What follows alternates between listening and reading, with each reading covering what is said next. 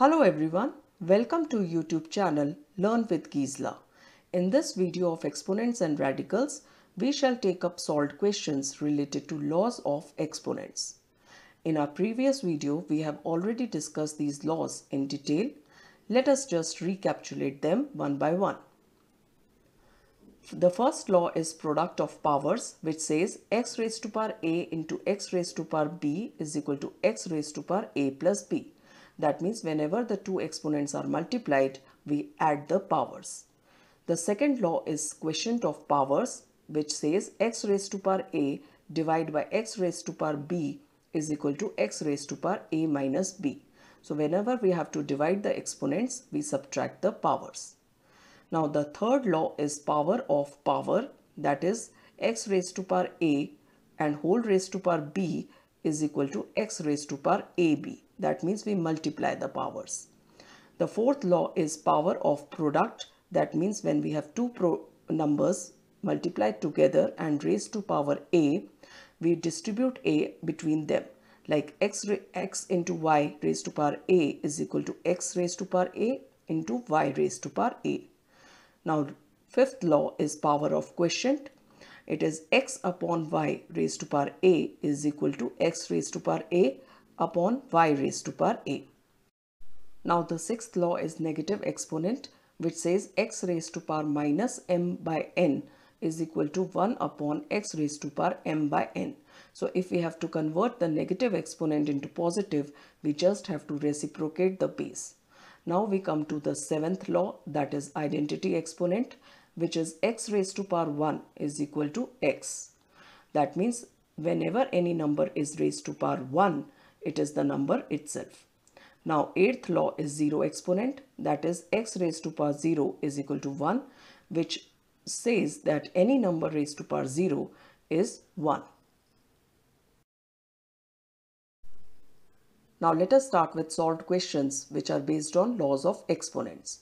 The first question is x raised to power half into x raised to power 5 by 2 is equal to x raised to power 1 by 2 plus 5 by 2, which is equal to x raised to power 6 by 2 is equal to x cube. Now here we have applied law 1, that is product of powers, which says whenever the two exponents are multiplied, we add the powers. Now question number 2. X raised to power 6 by 5 upon x raised to power 1 by 5. Further we will solve, we will write x raised to power 6 by 5 minus 1 by 5, which is equal to x raised to power 5 by 5 is equal to x raised to power 1 is equal to x. Now here we have applied law 2, which is quotient of powers. Whenever the two exponents are divided, we have to subtract the powers.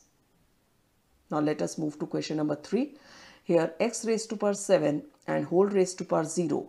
Now whenever we have inside outside, that is power of power, we multiply both the powers. So we have written x raised to power 7 into 0, which is equal to x raised to power 0, which is equal to 1.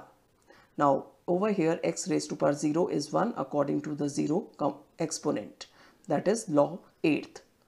Now we shall move to 6th question. It is given 5 into x raised to power 5 by 6 into 6 into x raised to power 1 by 6. Now over here we will make groups. We will take coefficient 5 and 6 together and the variables of x together in another bracket. So we shall write 5 into 6 into x raised to power 5 by 6 into x raised to power 1 by 6. Now we shall apply the first law, which is a product of powers, and it says that whenever the two exponents are multiplied, we have to add the powers. So we will write 30, 5 into 6 is 30, so we'll write 30 into x raised to power 5 by 6 plus 1 by 6, which is equal to 30 into x raised to power 6 by 6, which is equal to 30x. Now we shall move to 5th question. It is x raised to power minus 7 by 2 into 2 into x raised to power minus 1 by 2.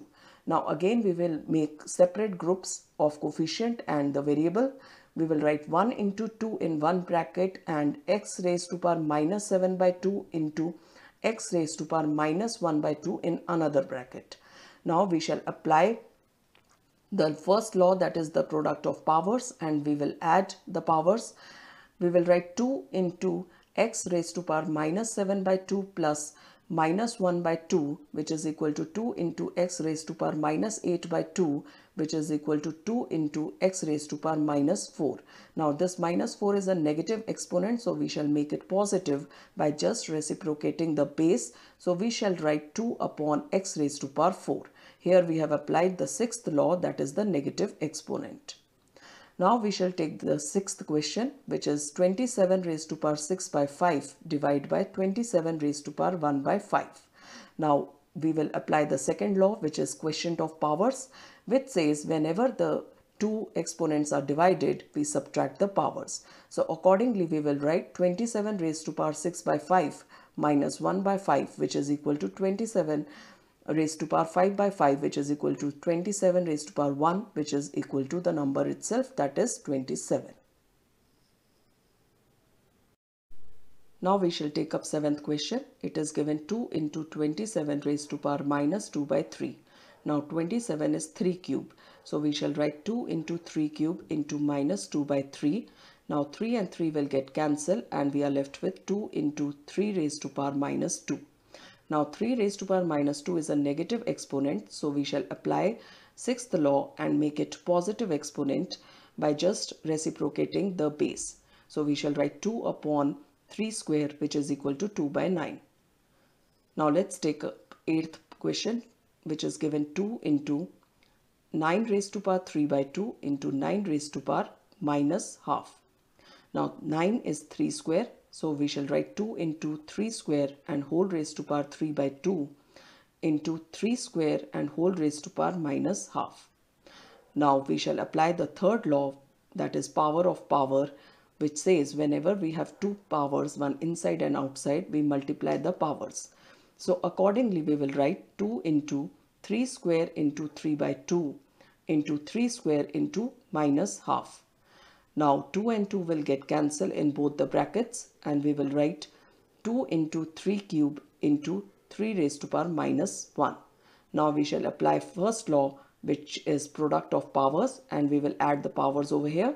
We will write 2 into 3 raised to power 3 plus in bracket minus 1, which is equal to 2 into 3 square, which is equal to 2 into 9 equal to 18. So this is how we have solved few questions related to laws of exponents. Hope you have understood. Thank you everyone.